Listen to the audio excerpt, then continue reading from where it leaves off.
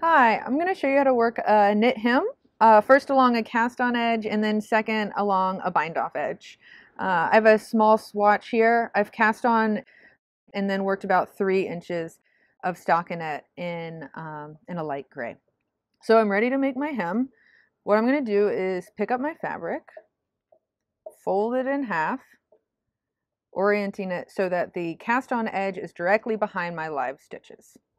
So to make the hem, what you want to do is pick up one stitch along the cast on edge for each live stitch. You're going to work them together and that's going to graft the stitches and then you have your hem. So to pick up those stitches along the cast on edge, I use a smaller size needle, either a double point or a circular needle.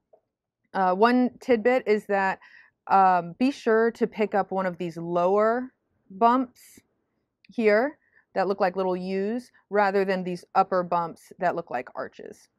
All right, so sometimes this first edge stitch is a little tricky to find, but here we go. And I have 12 stitches on my needle, so I need to be sure that I'm picking up 12 stitches along the cast on edge.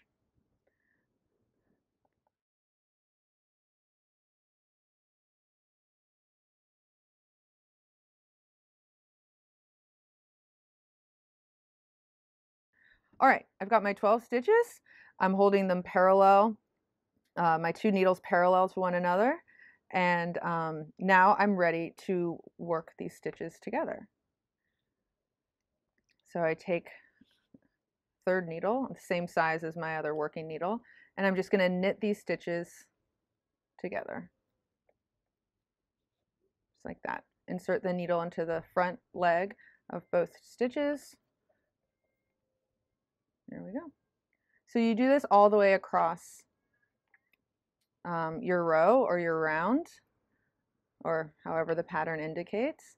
As you become more and more comfortable with this technique, you may find that you won't even need to pick up the stitches with this smaller needle along the cast on edge. You can kind of just use the tip of your working needle to pick them up as you go, but just however, knitter's choice, whatever your preference.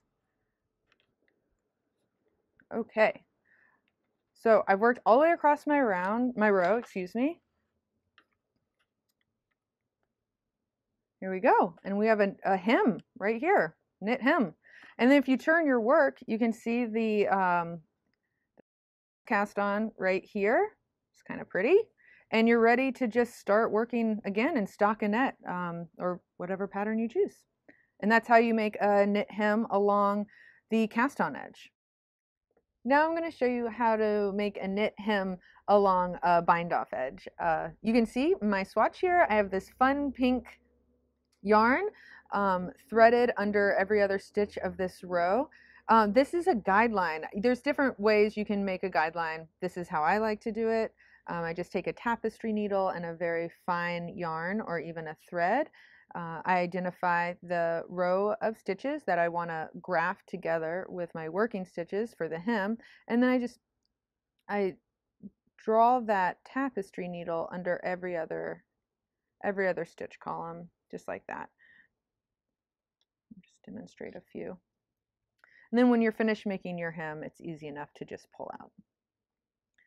All right, so I have my swatch, I have my guideline, I'm ready to make a hem. I'm going to fold my fabric, very similar to how we did when we were making a hem along a cast on edge.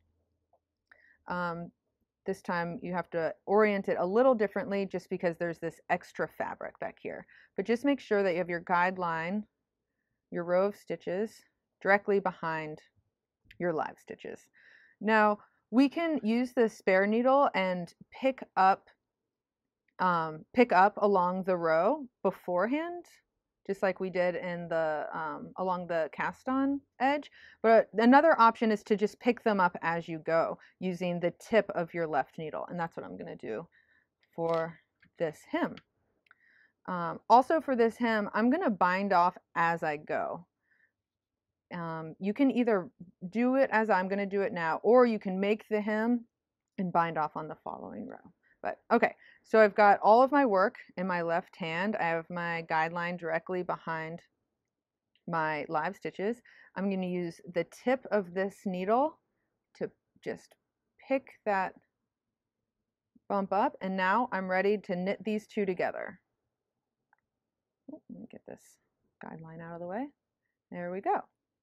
Now I can pick up the next one, knit these two together. And since I'm binding off as I go, I'm going to pick this up and pull it up off that needle. Pick this guy up, knit those together. Now I'm binding off, so I'm going to bind that stitch off. And you just keep doing these stitches all the way across the row. You pick one up, knit two together, and the optional step would be to bind this off. Do be careful not to bind off too tightly. That can be a bit of a pitfall with this technique. All right, gone all the way across the row. And now you can see this beautiful knit hem. Bye-bye, guideline.